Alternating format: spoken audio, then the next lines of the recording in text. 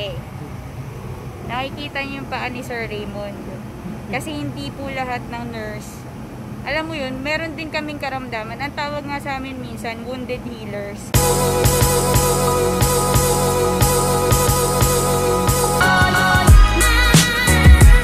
Hi guys, and welcome back to my channel. Again, this is your nurse rapper Fatima Loo, and also Billy Loo. Ayan. So guys, nandito kami ngayon. We're on our day 6 of dispatching PPEs. So guys, we'd like to thank of course yung team namin sa Project Protect, everyone who donated.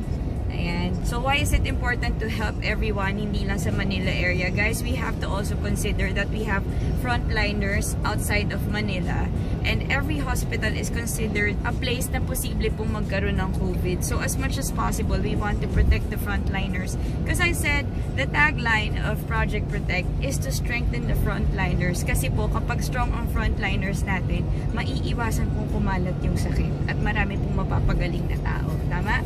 Tama. Ayan. So guys, please subscribe to this button and also like this video and also hit that notification bell so you can get notified of any videos that I'll be posting real soon. Right, so guys, we'll be visiting 7 hospitals, some in Batangas, Laguna, Cavite, and we will be also sending PPEs going to Marinduque.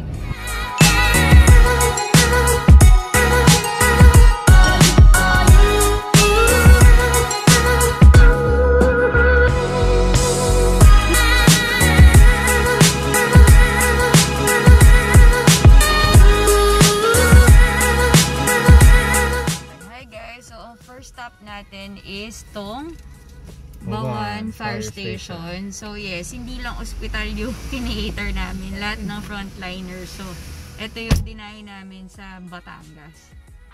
Tsaka mamaya may isa pang ospital sa Batangas.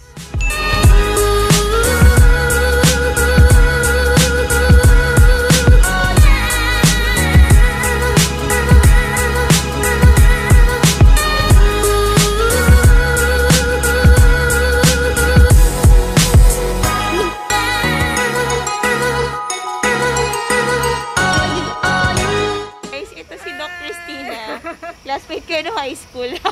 Basta yun lang kami nagkita. Sa COVID. COVID pa kami nag-reunion. Oo, diba? Ilan duty ngayon dyan? Dyan? Ano, meron naman yung mga duty. Okay, ayan. Kaya malaking help. Oo. Uy, thank you Ayan guys, ito yung hospital nila. Kung punta kayong Tanawan, punta kayo dito, yan. Sa Gonzales Medical and Children's Hospital.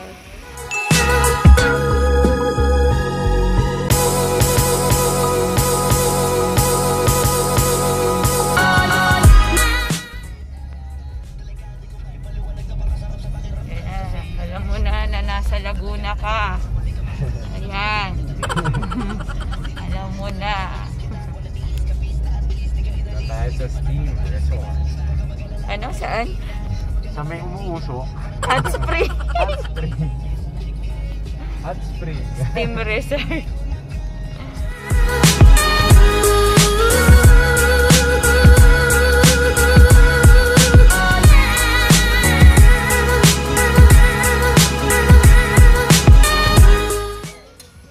Ayun si Pao, oh. Social distancing, Pao. Layo pala neto, no? So guys, nandito naman kami ngayon sa Santa Cruz sa Laguna. Layo pala nito. Mas malayo pati sa Bae, no? Opo. Grabe. Ayan, kamusta na kayo, ma'am? Okay naman po. Ma'am, kaway-kaway naman kayo. Nakakahinga na. Nasaan si Pao? Actually, si Pao nandito. Si Pao. Nasa taas si Pao yung kinakawayan ko kanina. Ayun, no? Ayun siya. Ayun siya. Ang layo ni Pao. Oo naman, welcome. Sige, ingat ka pa, ha. Ingat, kita-kits. Okay. Inom tayo soon. Pagtapos. Oo, pagtapos na, alam mo na. Alam mo na, pagtapos na, inuman na. Sige, ma'am, thank you po. Thank you. Thank you po. Bye-bye. Salamat po.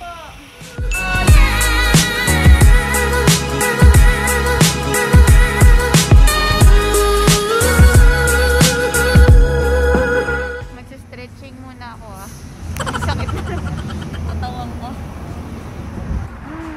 Grabe.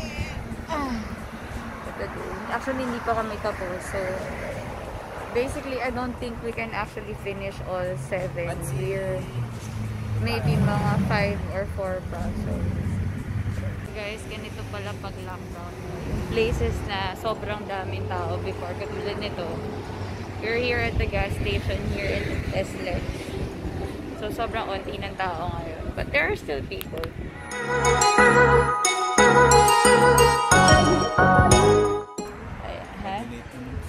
Ano? Uy guys, pa-donate naman ng pizza. Baka naman yung nasa likod namin. Joke lang. Ayan, so guys, nandito kami sa Merville right now. What's interesting is, this is actually our first time to meet him, but we'll be sending our PPEs this time to another province which is very far from us, which is Marinduque. Yan, taga doon po ako, sa mga taga Marinduque dyan.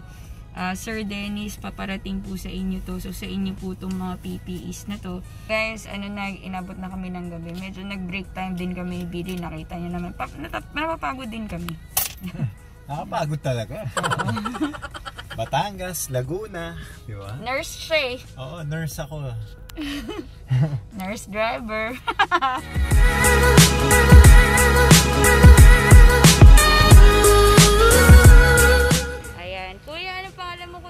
Si Lito Handusay. Ayan, Kuya Lito ay taga Marinduque, taga sa amin yan. O, taga saan kayo, Kuya? Tabigi, Buwak. Oo, tinan mo, taga Buwak. Ako na may taga Santa Cruz. Ayan, si Kuya Lito ang gadala na rin sa Marinduque, doon sa mga nurse saka doktor natin sa Buwak General. O, diba? Uy guys, baka gusto nyo mag-donate. Dito nyo po i-donate na lang pagpapuntang Marinduque. Suggestion ko na lang, dito na lang kayo kay Mayor Carion na magpadala pag mga taga Manila papuntang Marinduque, di ba Kuya? Thank you so much Kuya Lito. Thank you. Bye-bye. Hala, ga-ingat. Okay. Hala, bye-bye. Thank you, Kuya. Okay.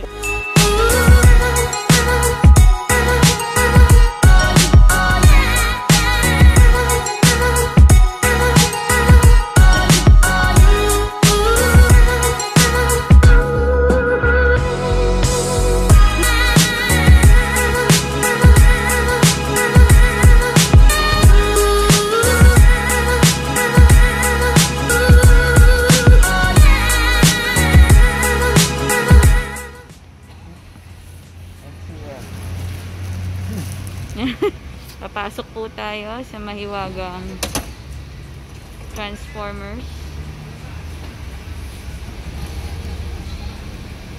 And so sana makita rin namin si Yorme. Sobrang idol ko rin yun. So I hope one day Yorme makita ka namin. Dito kami sa ospital ng Maynila.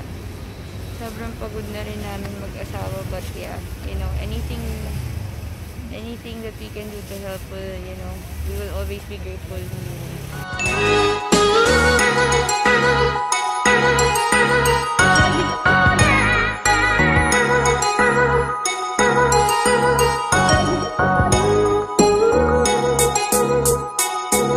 Hey guys, kasama namin yung mga nurses na Pasig Zen, tama?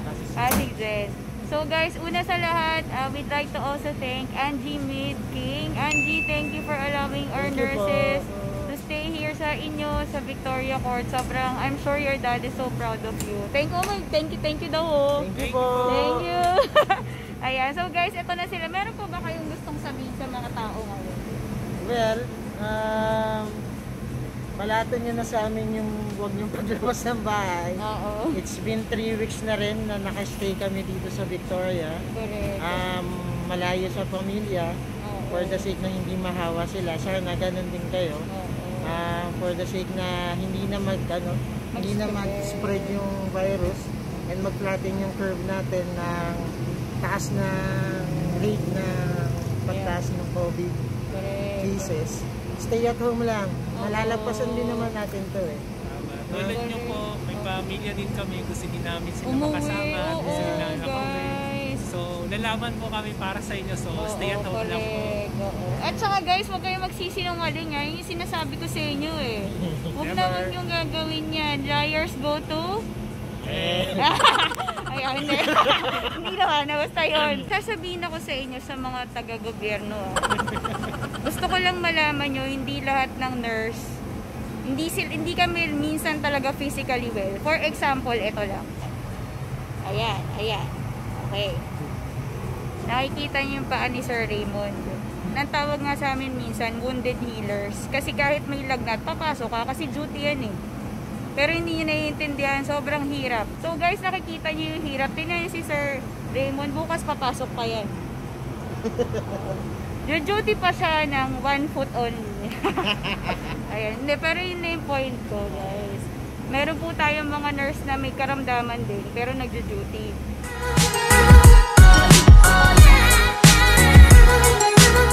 Okay, so guys, yun na yung last namin na stop.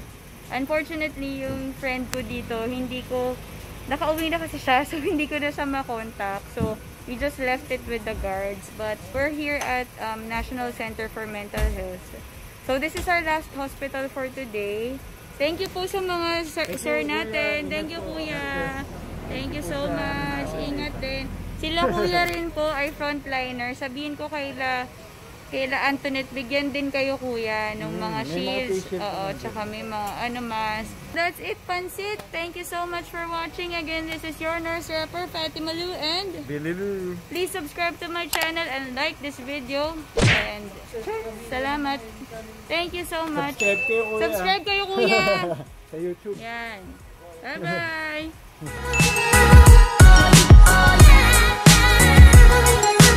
Hey guys, so may pabati portion po mula kay Sir sa National Center for Mental Health. Yan. Kaway-kaway.